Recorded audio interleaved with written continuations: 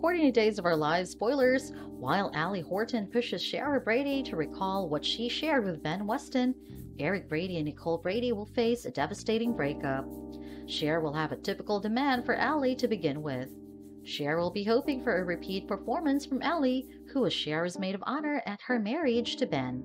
Ciara might approach Allie if she'd be willing to serve as guest of honor again, and Allie will accept to assist Ciara in preparing for a special day. Allie, on the other hand, will be voicing Ben's behalf and will collaborate with Ciara Brady to assist him. Allie would try to revive Ciara's remembrance with a chat about her previous wedding, but Ciara will quickly shut it off.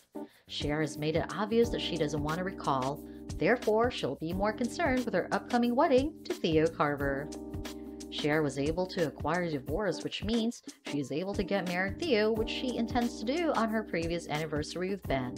This is definitely nasty, though Ciara may try to spin it as a means to recover the date in her mind as something nice. Ciara will fight hard to suppress any remaining emotions for Ben or glimpses of flashbacks that may arise. Ben, on the other hand, isn't about to abandon all the love of his lifetime. He'll be hell-bent on stopping Ciara's marriage.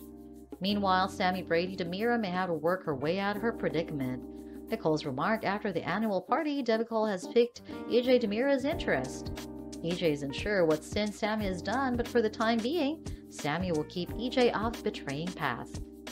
Meanwhile, Philip Kyriakis will advise Lucas Horton to utilize Nicole as a trump card. Nicole is out for vengeance, so she's the ideal person to deliver the embarrassing note to EJ. Lucas appears to be reconsidering his ideas, but Philip will stick to Nicole's plan and make sure she is the one who destroys Sammy's marriage. Nicole and Eric, on the other hand, are on the verge of breaking up. Eric will admit his sins and listen to Nicole, but he will eventually return to Africa.